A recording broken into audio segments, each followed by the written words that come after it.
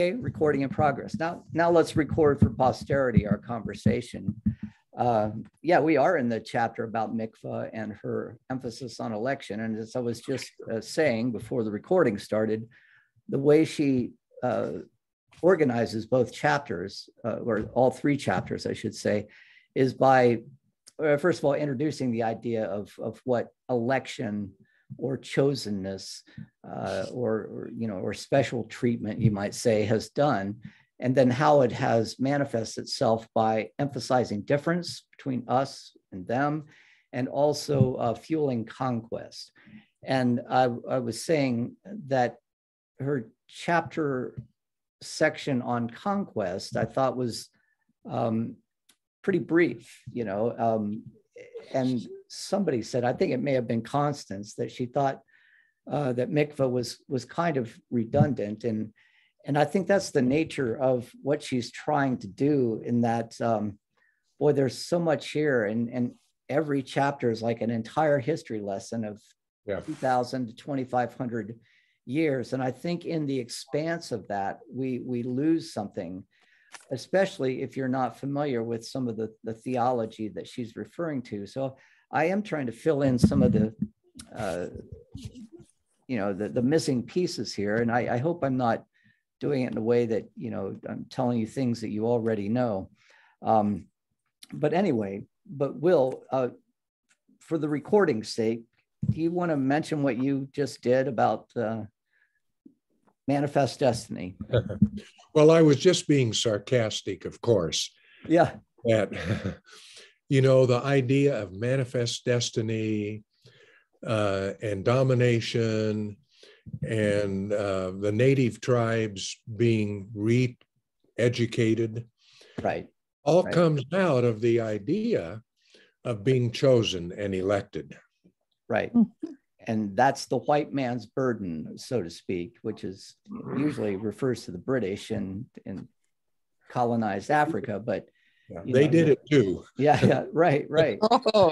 Oh yes. Yeah, and that is, I mean, it's a very good point. And this idea of domination is one that, all right, if you're elect, and then if you go back to the original vocation of humans in the garden, which is to be fruitful and multiply, have dominion, subdue the earth, and have dominion over all of creation. Well, that idea of dominion was supposed to have some sacred overtones to it, right? In other words, be a good steward. But dominion, especially in our capitalist system that emphasizes, increasing demand of whether it's artificial demand or actual demand, and increasing supply to meet demand, dominion very quickly becomes domination. And when we think about, the way that natural resources have been used and abused really for many years. And Kathy was just mentioning in Phoenix how water just seems to be seen as a luxury. Well, these are people who are moving down from whether Wisconsin or wherever, the Northeast, the so-called snowbirds, and assuming that their ecology has the same type of carrying capacity that their ecology in Ohio had, right? And well, of course I can water my lawn and all of these things. That idea of dominion is such that we have not allowed ourselves to recognize the limitations of our ecological habitat. And to our detriment. We all know what happened about this, in the 1930s on the Great Plains with the Dust Bowl. The idea, and boy, we could talk forever on this, but the idea that rain would follow the plow, right? Oh, no problem. You go out there in Western Nebraska, you just start plowing the ground. And because we are elect, and because God has chosen us for this particular vocation on the earth to have dominion, everything will fall in place. Well, it certainly did not fall into place. So there is so much in this chapter that, we could talk about for quite some time. and so much that we have to answer for, really, especially to ensuing or subsequent generations. So anyone else want to make a comment while I change my name from Damon to Dan Deffenbaugh? Dan? Just jump on in, yes. Dan, this morning on NPR, a Native American leader was reflecting on, I think it's Idaho and Montana and Wyoming that are lifting the hunting ban on wolves. And he made the comment, too many wolves and, oh, in our past, too many white people. Right. Which are almost synonymous. Actually, no, they're not synonymous. The wolf is, I think it was the Ojibwa they were talking about, the Chippewa, where the wolf is a sacred animal to them, you know, a spiritual brother, and the white settlers would be more of the reviled and wolves, we might say, the ones that are rapacious and, you know, all of those things that we've attributed through our othering onto the wolf itself.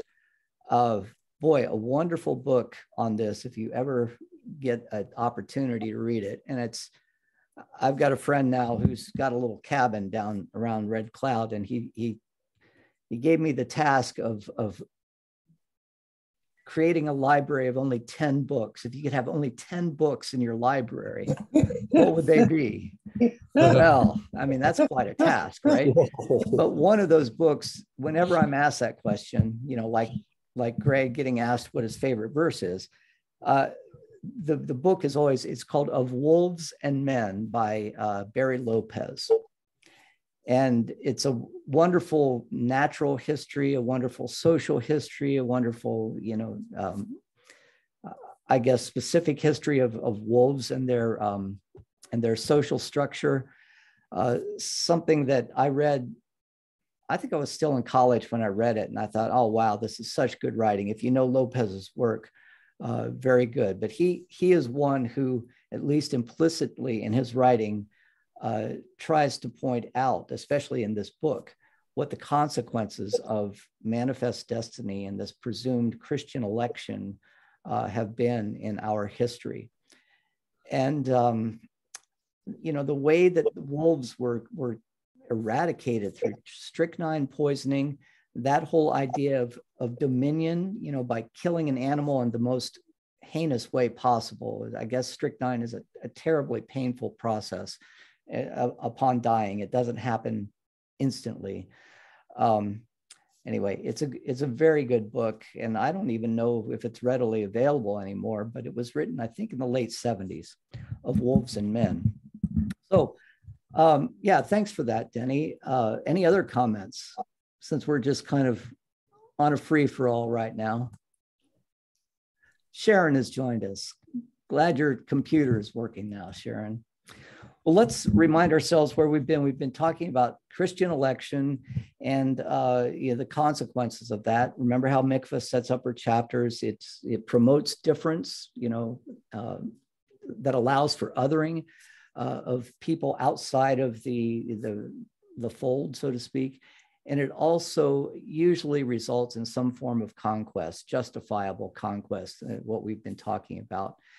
And we talked about last week the way that certain New Testament texts lent themselves to this idea of othering the Jews right from the very start. And really, it probably begins with Paul. And Paul, and I wanted to talk about his letter to the Galatians, but there are other references. We talked about Johannine Christianity and their context when the Gospel of John was being written. The Johannine Christians, were being persecuted by the Jews.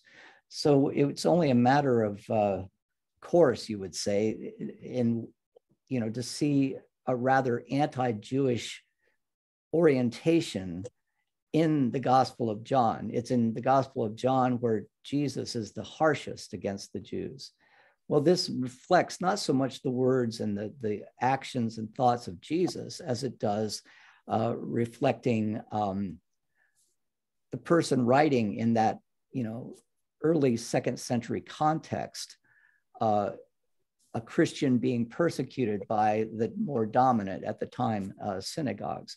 But all of that was quickly going to change.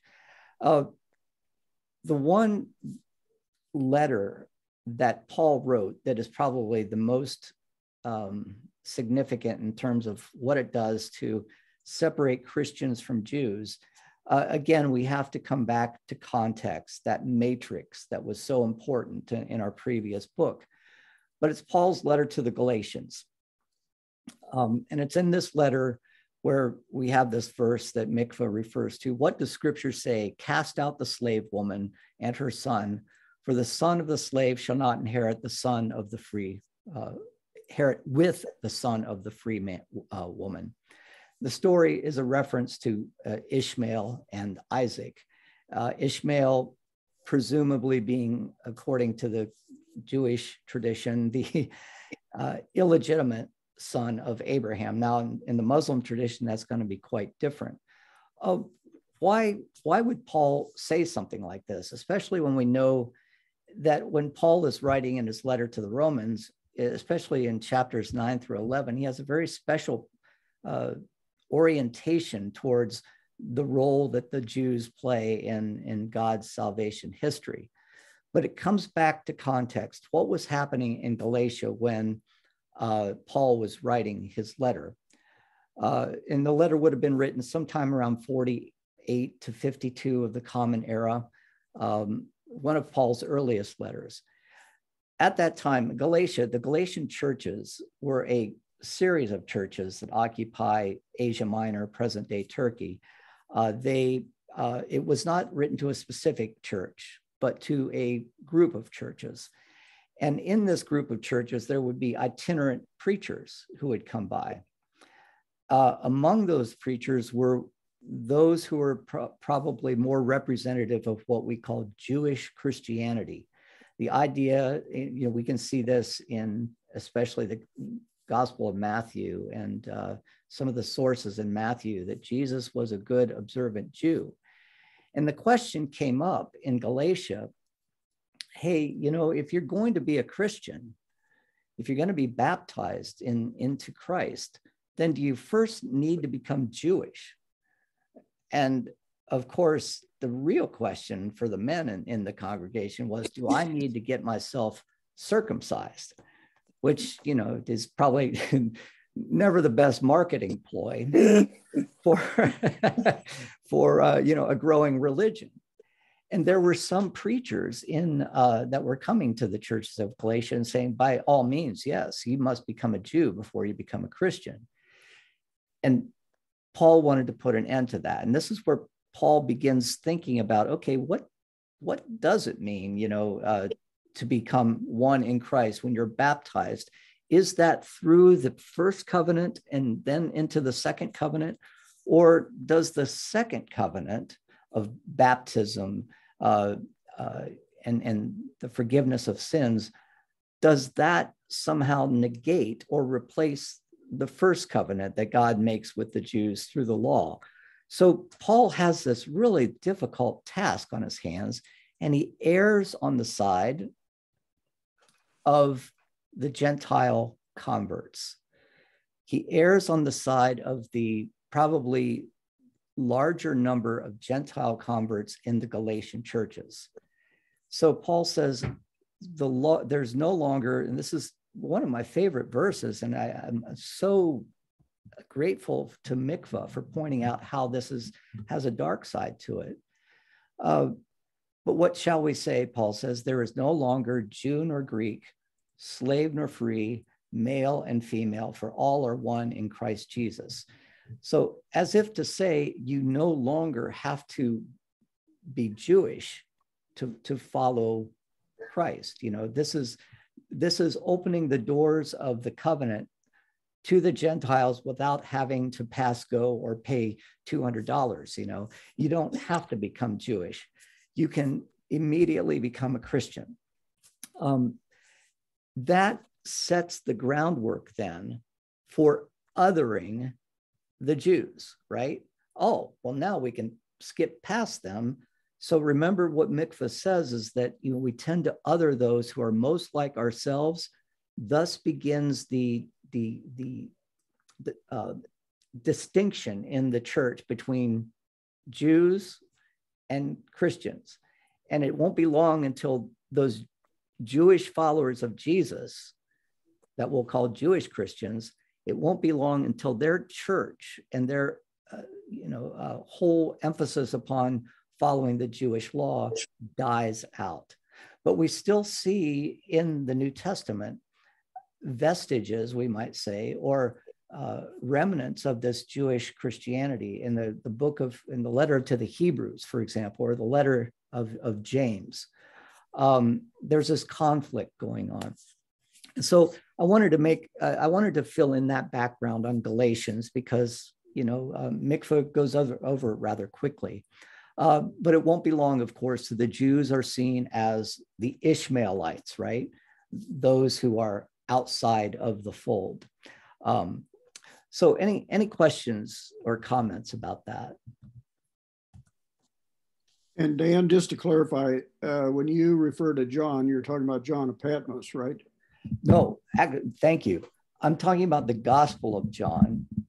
So in the Gospel of John, but it's a good question because you might remember John of Patmos was also what we might call a Judaizer. He had a very strong affinity towards the Jewish nature of Christianity, and thus writing his letter to the churches, he was, asking them to guard against, falling into the sinfulness of the pagans.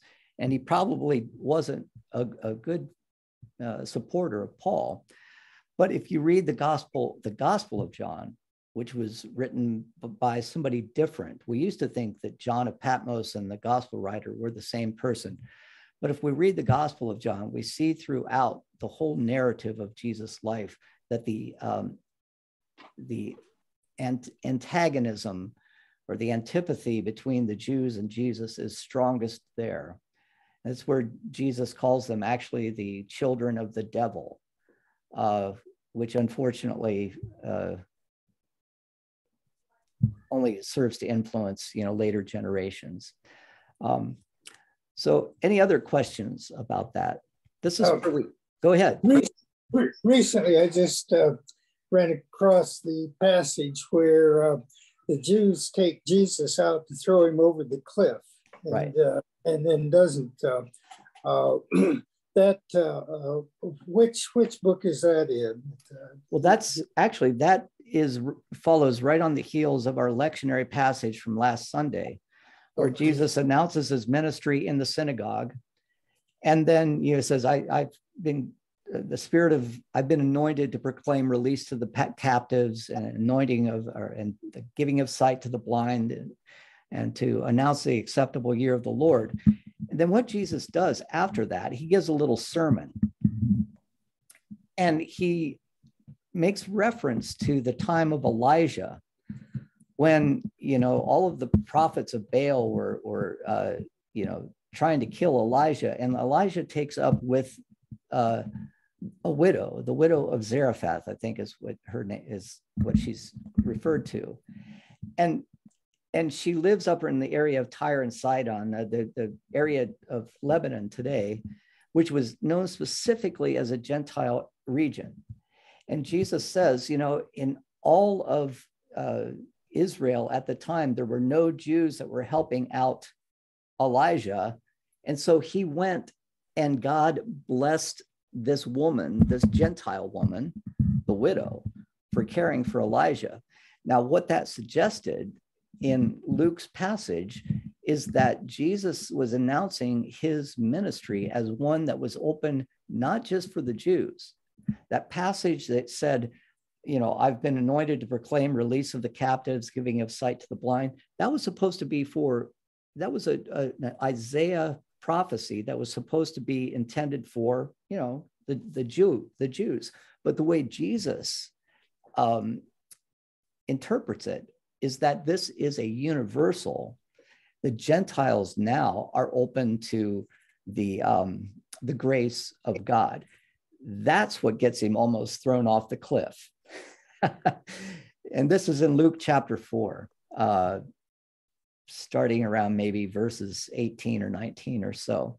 That's where he gives his little sermon, and they're outraged, Well, what kind of a Messiah is this who's going to, wanting to hang out with Gentiles?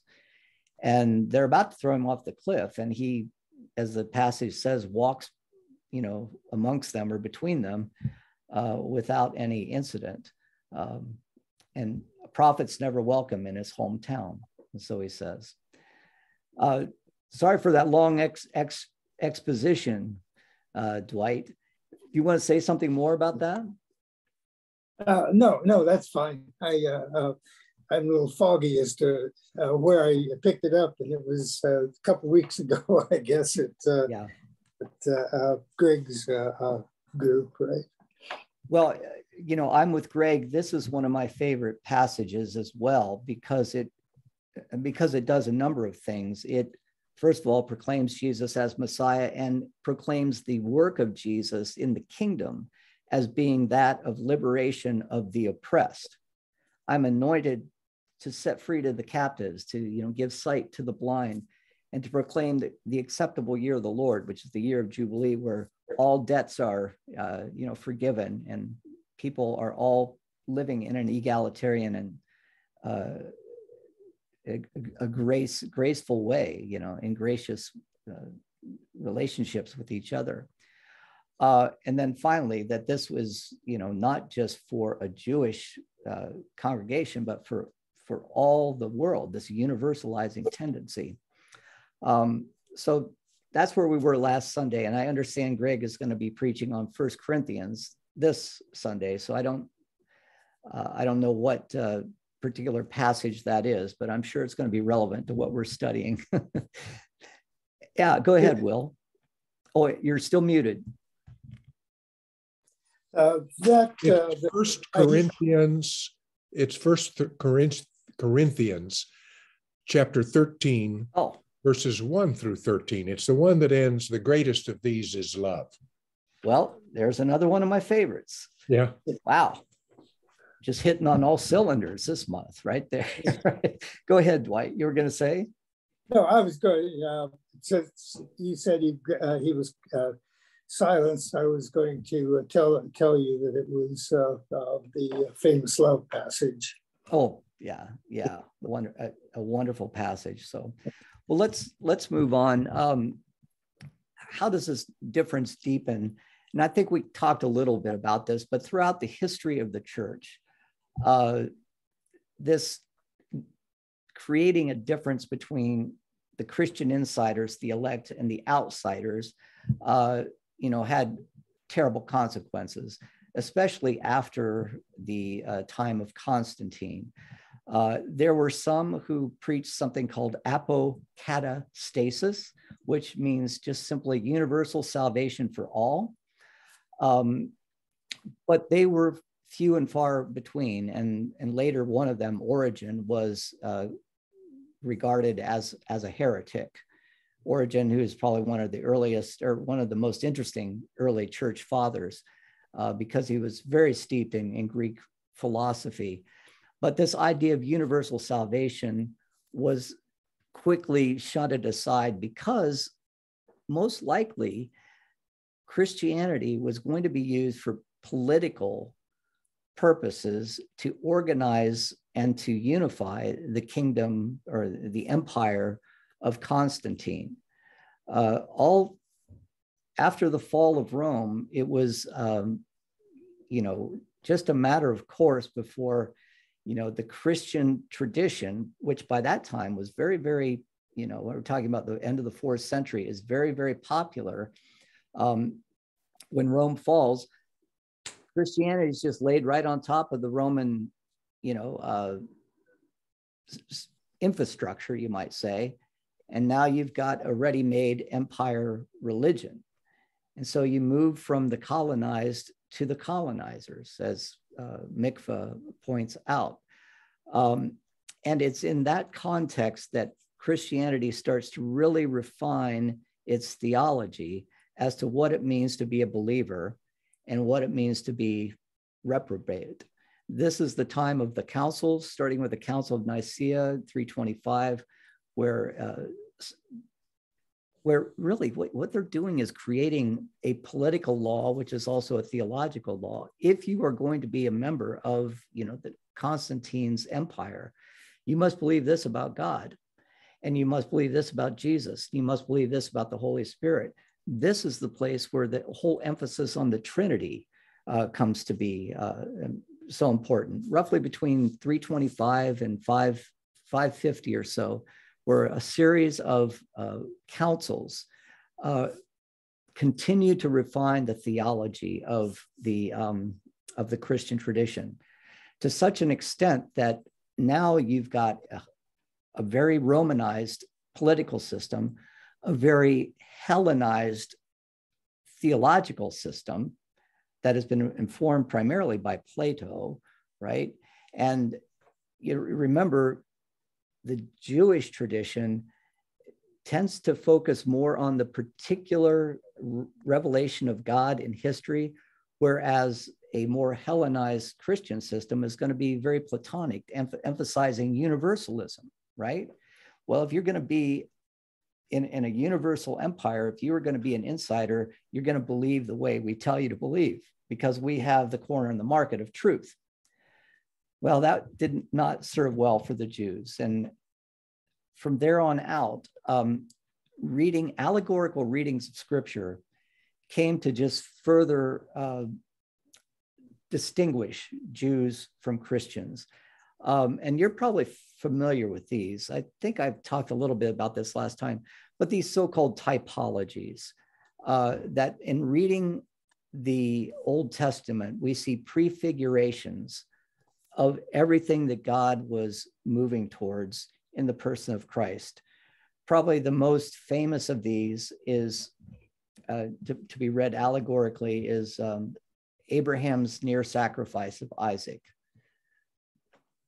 And it's almost laid out for Christian theology. Here's Abraham, who loves his son, his only issue, his only chance at immortality, of perpetuating his identity, his seed, right? And God tests Abraham, saying, I want you to show how much you love me by sacrificing your son. And Abraham believes that this is what God wants him to do, and it's accounted to him as righteousness.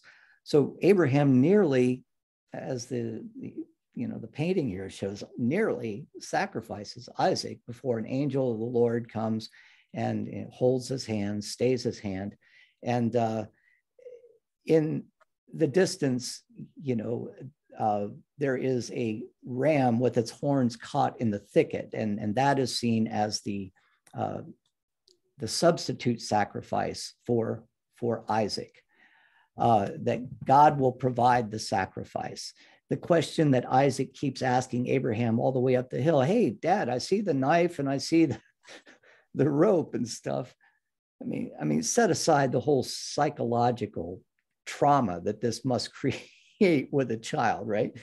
I see the rope, but what are we going to sacrifice? And, and the dramatic irony is just dripping from the page, right? And Abraham says, well, God will provide the sacrifice. God will provide the sacrifice. And Abraham passes the test, but not after, Isaac almost has his throat, cut from ear to ear. This is seen as an allegory of, a prefiguration of what God would do, sacrifice his only son on the altar as a, spill his blood as a offering for forgiveness of sins. The ram whose horns are caught in the thicket are a representative of the sacrifice that is going to be made at a later time, to demonstrate, as Abraham loved his only son, God even loved his only son all the more because he went through with the sacrifice. There was no ram caught in the thicket. There was no angel holding the hand of God when it came time for Christ to be nailed to the cross. So these kinds of prefigurations now are going to be read in to the Old Testament. And I'm sure you know of others. You learn them from the day you go to Sunday school. So I want to stop and see if there are any that come to mind. Because, you know, I've already hit upon the one that's probably the most common. Any Old Testament prefigurations of Christ that you're aware of? The Egyptian exile is mimicked in the New Testament story of their spending, going off to Egypt for the exile when they're killing the infants in Palestine. Right. And even in Matthew, you have these fulfillments of prophecies that, you know, if you read the verses in context, you think, where in the world are they getting that? But even Matthew, as he's writing that narrative, is already beginning to allegorize his understanding of the Old Testament, you know, and this only sets up the conditions for the possibility that, you know, of what we call replacement theology. The Old Testament, why do we call it an Old Testament? Well, we really shouldn't. I mean, it's been part of my life for however many years, right? And I really should be calling it the Hebrew Bible. But to call it the Old Testament suggests this supersessionism, right? Well, that, you know, that's past. Now we've got a new covenant, a New Testament that has been sealed in the blood of Christ, and everything else that has gone before that, well, that's just a preface to the story. And this is what Mikva wants to try to get away from. And what she's saying at the end of this chapter, you know, focus on the continued love of God and continued loving participation of God in creation, in the whole narrative of salvation, not on, you know, this idea that, you know, we are elect because we have accepted Christ and been baptized into Christ. Others, you know, the crossing of the Red Sea, when Moses parts the Red Sea, that's supposed to be seen as a prefiguration of baptism, for example. Jesus in Matthew is, the way Matthew writes his narrative is seen and is portrayed as a new Moses.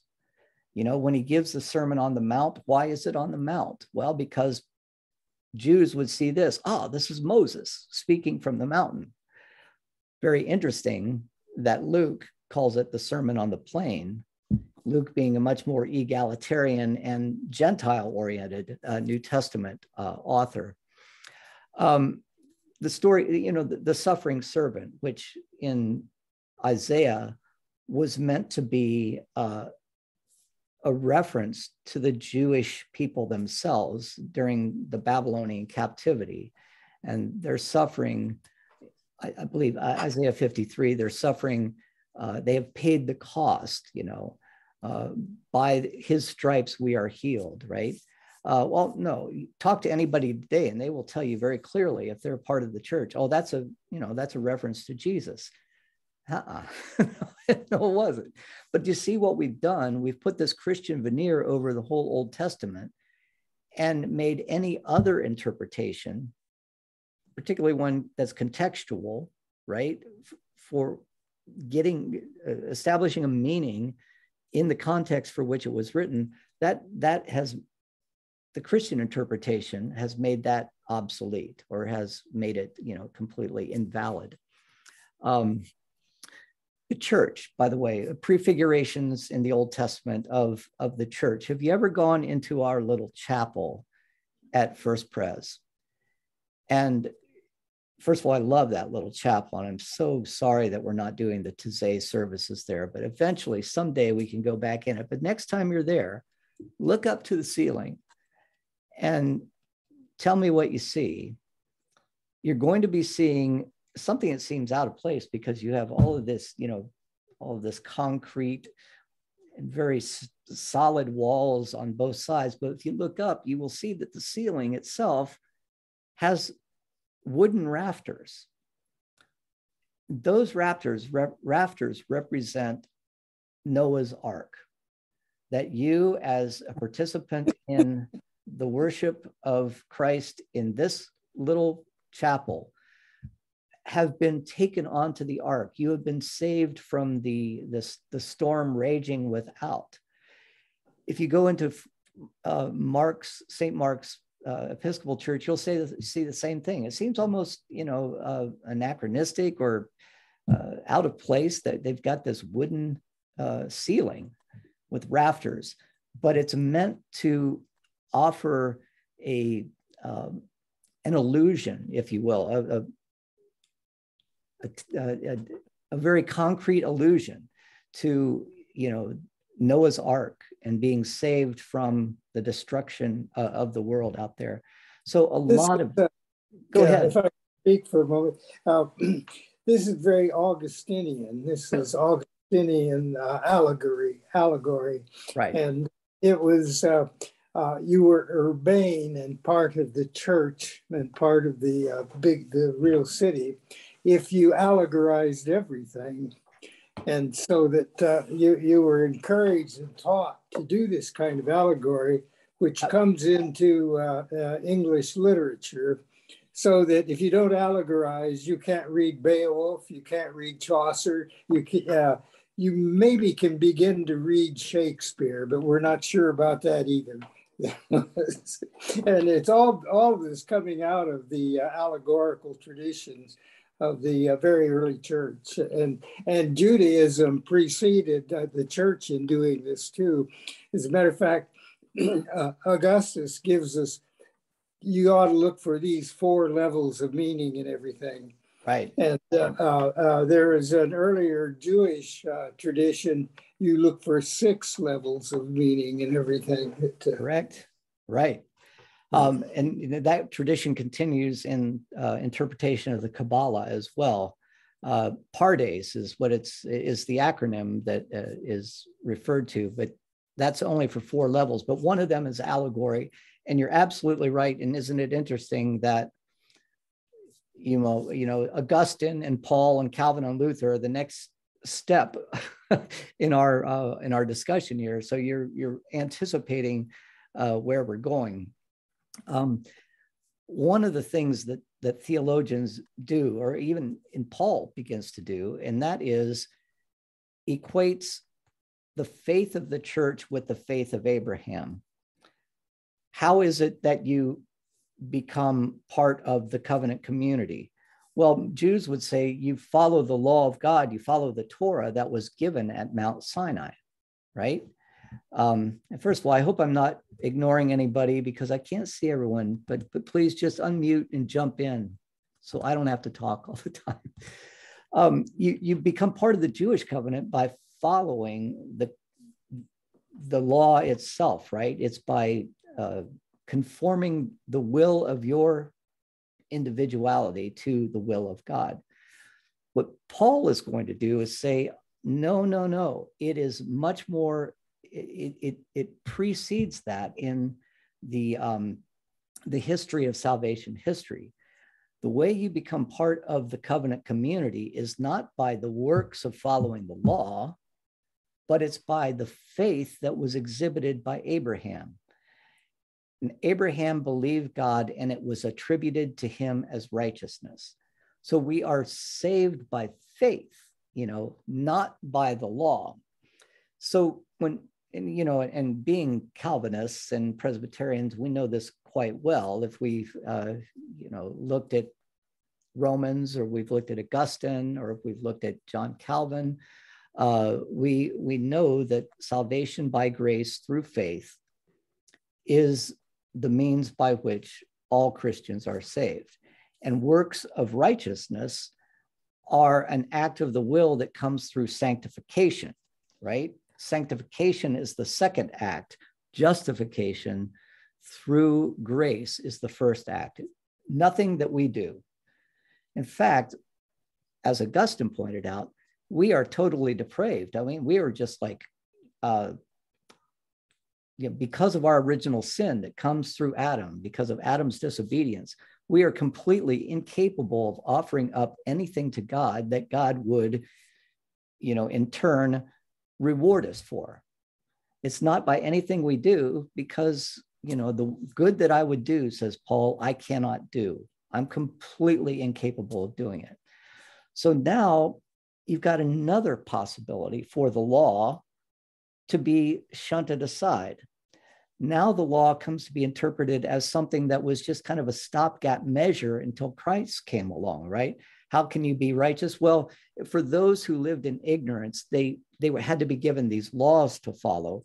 But now that Christ has, suffered and died and has been resurrected, the law is no longer valid. Now, that's not true. That's not good theology, but that comes to be the sense that people have. And so those who try to achieve salvation through works righteousness are in many ways equated with ignorant Jews, if I can use that without sounding derogatory. Jews who are ignorant of the true way to be righteous before God. This was Calvin.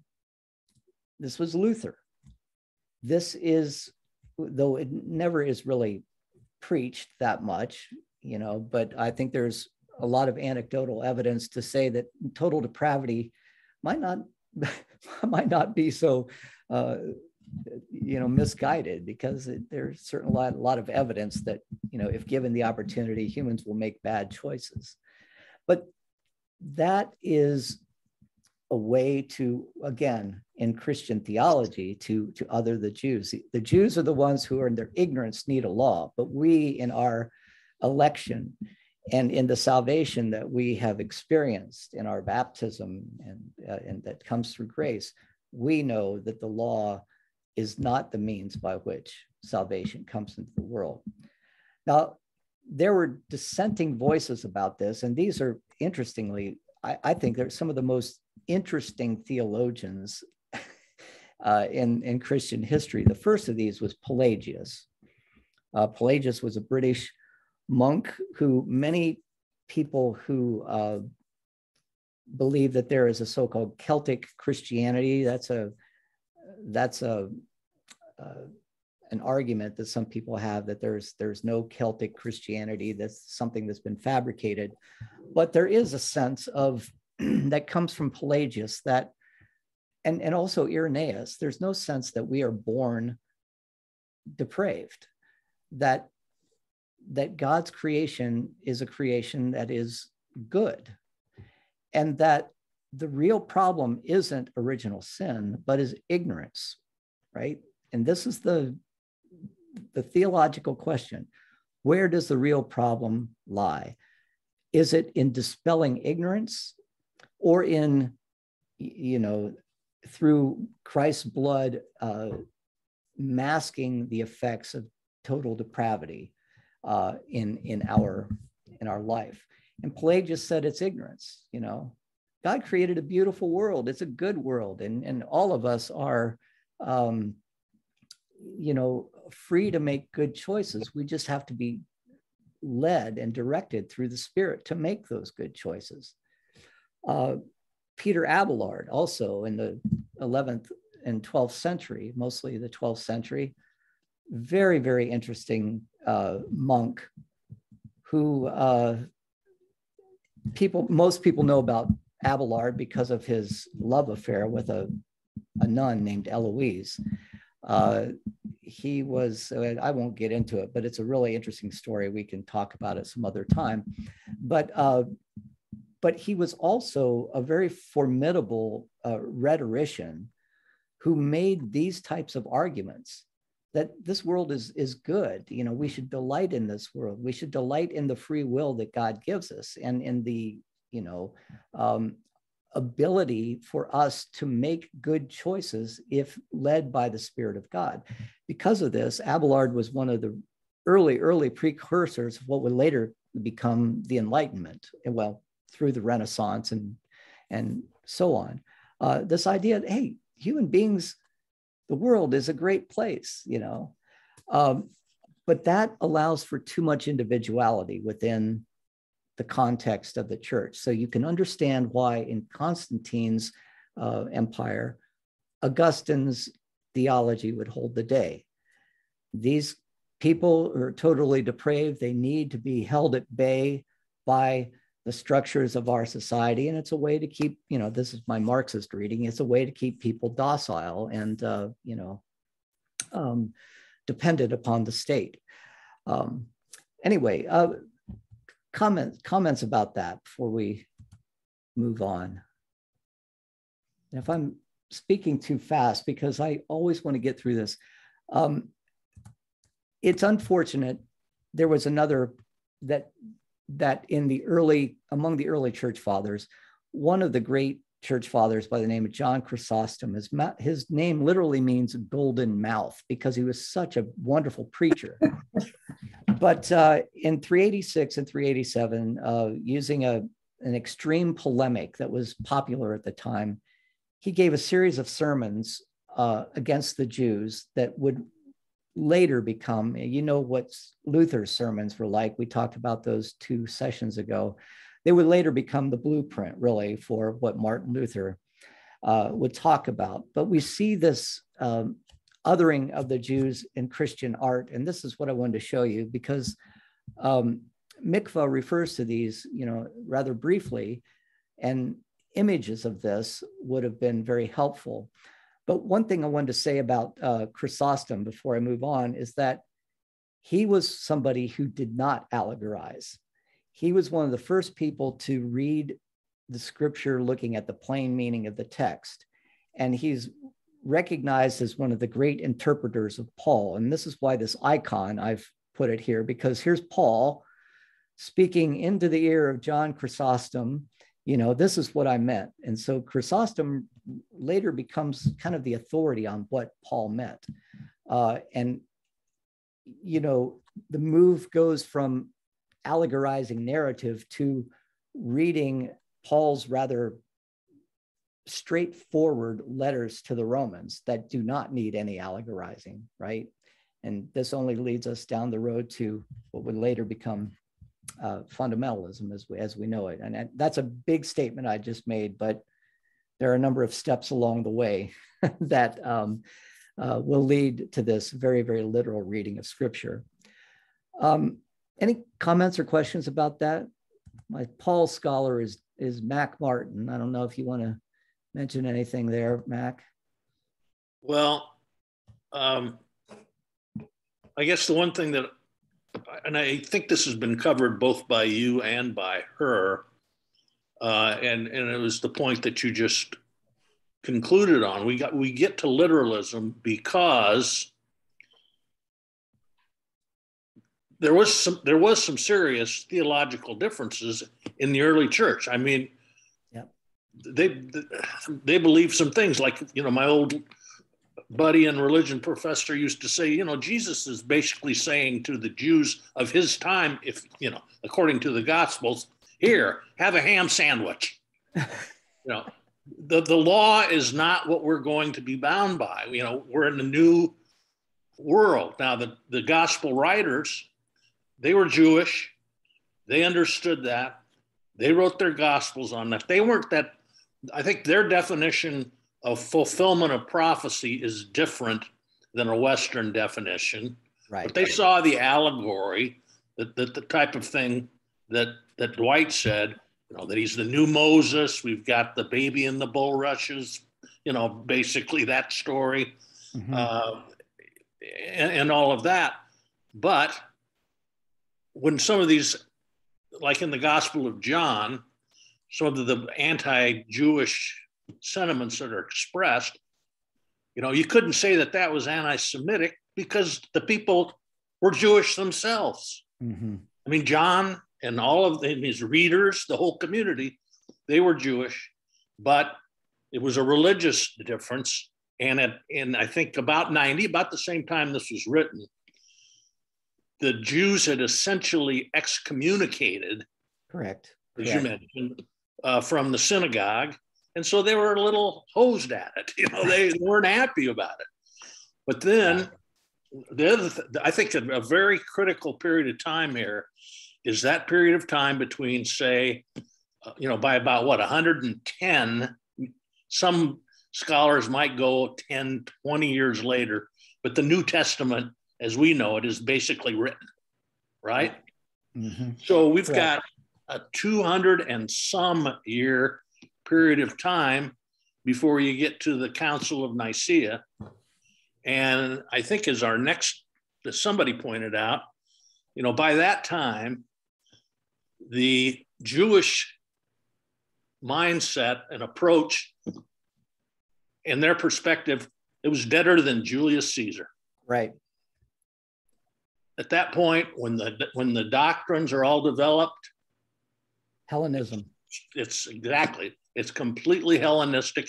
And to your last point, part of that Hellenism is then where, when they read something, and they had the Old Testament, obviously, and they had the New Testament, but when they read it, their instinct is to read it literally. Yep. And now this is our next book, actually, not to jump that gun, but they read it literally. Right. So then they develop these doctrines that you say, the Trinity and whatever, you recite. I recited part of the Creed of Nicaea last Sunday, and I always tell everybody, just remember you're not under oath. That's good. But I think that's a point that needs to be emphasized, is that important period of time, that couple hundred years. Right. And a complete change in the perspective. Yeah. And this is when total depravity gets, established. And, there were some like Irenaeus and Origen who were leaning more towards, I guess, a more Jewish perspective of things. That's a hard thing to say. But for example, in terms of, the goodness of creation and free will, it wasn't set in stone until Augustine comes along and pretty much, establishes it as such. And we're left with, a whole history after that. I wanted to thank you, by the way, Mac, because that was a great just overview of, where we've been and what we've been talking about. Mikva mentions, and I just want to show you these, and we'll start next time with this, that even in the art of the church, there were intimations, they're not even intimations, they were very clear references to replacement theology, that the church has now replaced, Judaism as the true covenant community, the new Israel, the true Israel.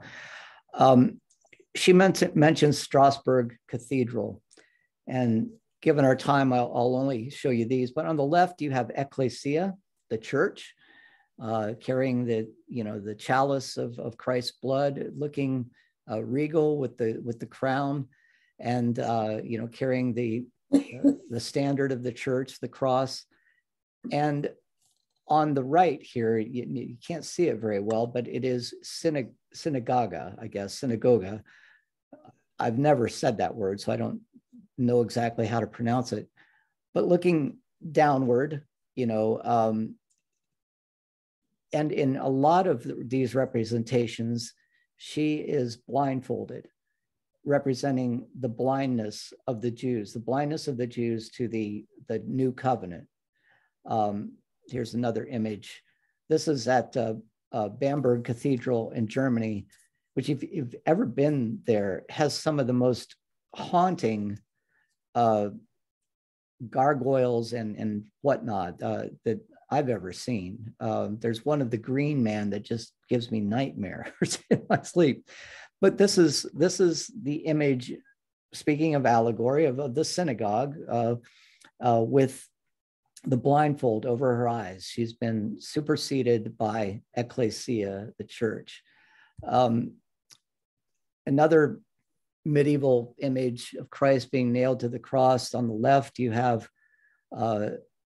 Ecclesia, with the crown, taking the blood of Christ from his side as he's, speared by the Roman soldier.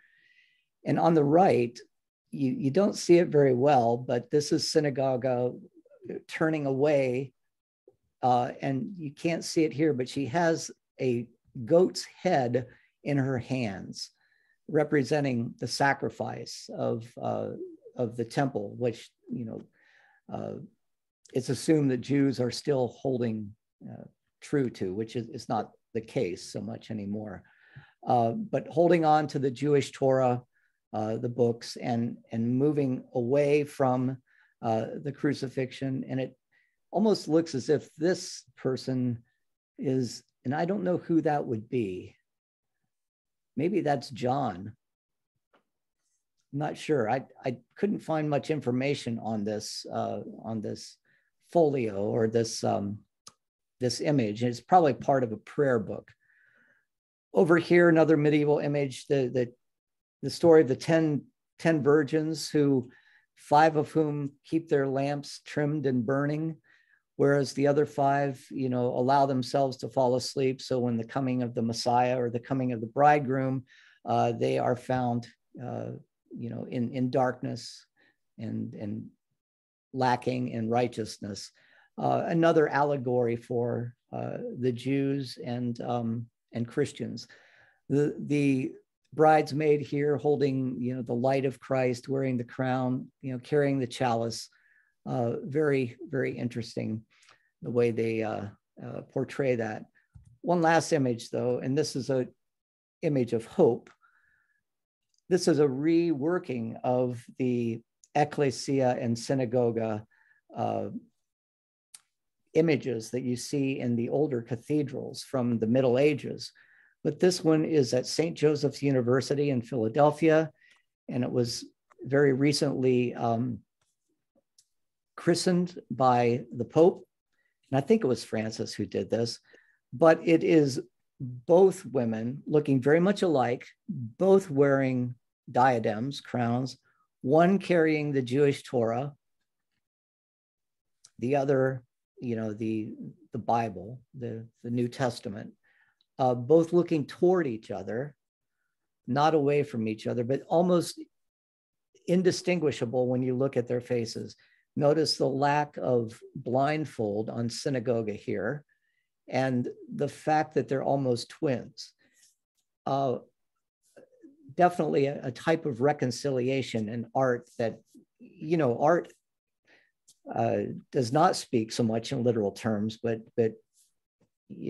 hits people in the soul. And this is a great, antidote, you might say, or a great response to 1,000 years of imagery that separated these two. So on that art historical note, I'll see if there are any comments or last words that people would like to have. Okay. Kathy, thanks for joining us from Tucson. Good to see you, everyone. I will thanks, everyone. Yeah, thank you so much. And I'll see you next time. We'll get into the chapter on Islam next time. So I think that's chapter 10 or so. So thank you so much.